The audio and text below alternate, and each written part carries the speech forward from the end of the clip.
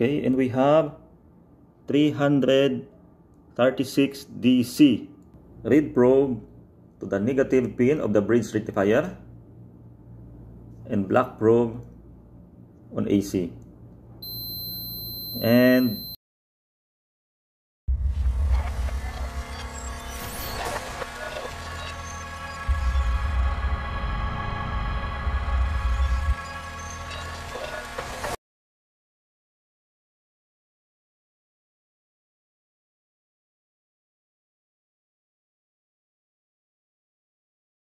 good day, guys. Before we start, special shout out to our friends Fix in Review for giving us a shout out also, and the link of his YouTube channel will be on the description below. And also, special thanks to all the Facebook groups that allowing us to publish our post. So here they are.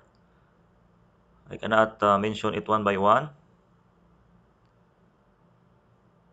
So here it is.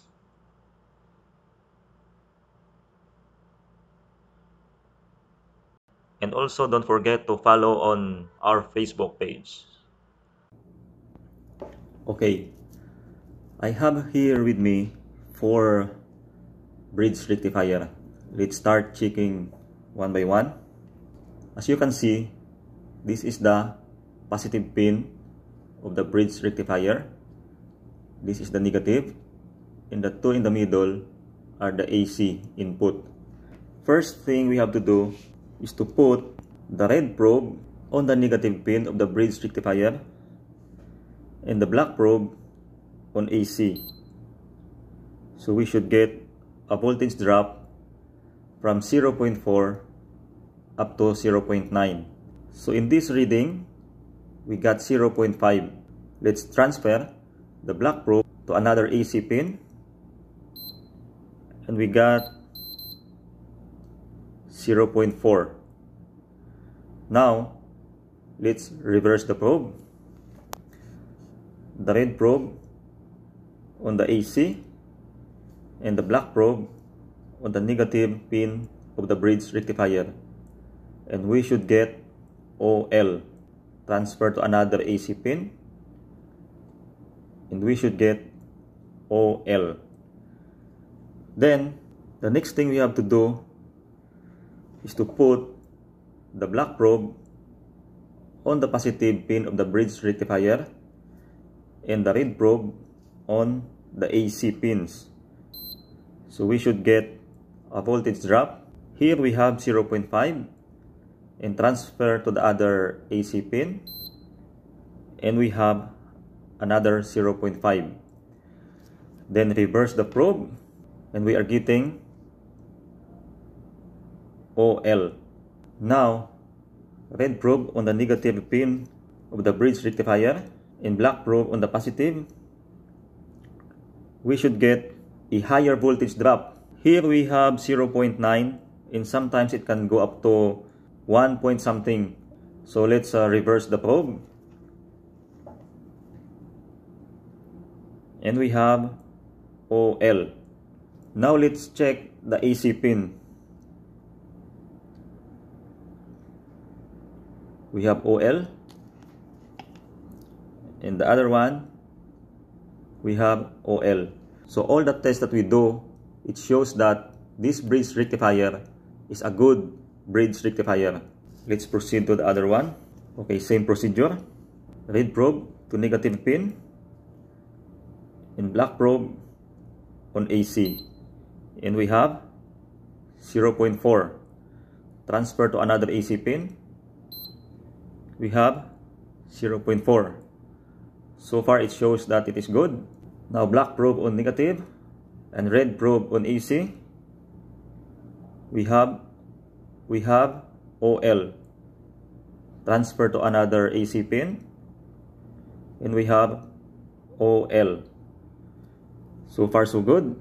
Now black probe to the positive pin and red probe on AC, and we have 0.4 voltage drop. Transfer to another AC, and we have 0.4 voltage drop. So far it shows it is good. Let's reverse the probe. We have OL. Transfer to another AC pin. And we have OL. Now, red probe to positive pin. And black probe to negative. We have OL. It's good. Reverse the probe.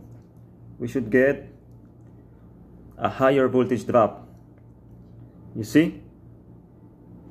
Now, let's check the AC pin. We got OL. Reverse the probe. And we got OL. So it shows that this bridge rectifier is a good one. Now I have here another one. Red probe to the negative pin of the bridge rectifier and black probe on AC. And we got 0.0 and there is a beep. So it is an indicator that this bridge rectifier is short or shorted. So since we detected already a short here, whatever the result of our next test on other pins, it doesn't matter anymore. This bridge rectifier is defective and should not be used, or if it is on the board, it should be replaced. So let's proceed to another one. Red probe to negative pin and black probe on the AC. Oh, we have another short. So this is also defective. So as what I have told you, since we detected already a short, the next reading of the other pins don't matter anymore. It is defective and need to be replaced. I have here another type of bridge rectifier. As you can see, this is the positive terminal and this is the AC. And this one is also AC, and here is the negative DC. See, I make a label here, AC, negative DC. So let's try to test this one and let us see what result we will get. Okay, now let's put the negative probe on the positive pin and check the AC pins. So we have 0.45. So it's good.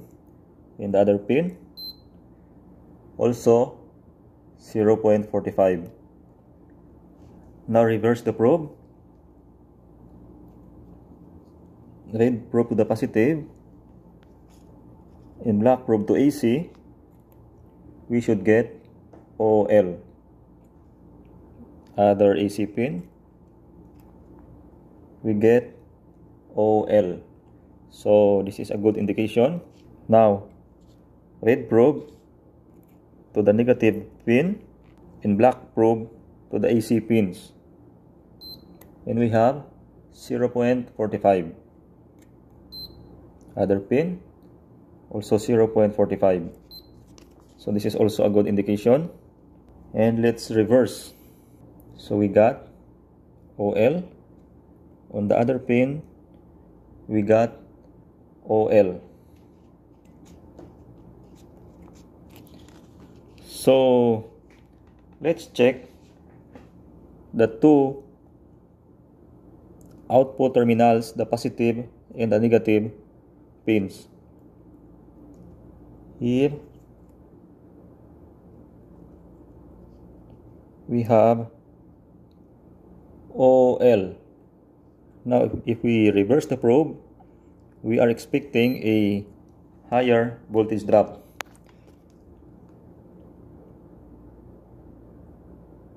And we have 0.83. And let's check any short or reading on the AC pins.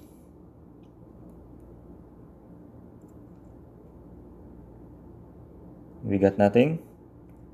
Even if we reverse, nothing.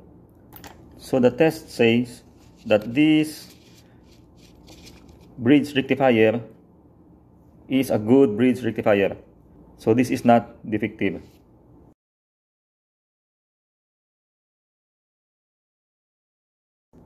Okay guys, we have here a power supply, and in this power supply we will try to check the bridge rectifier. So it is here at the back.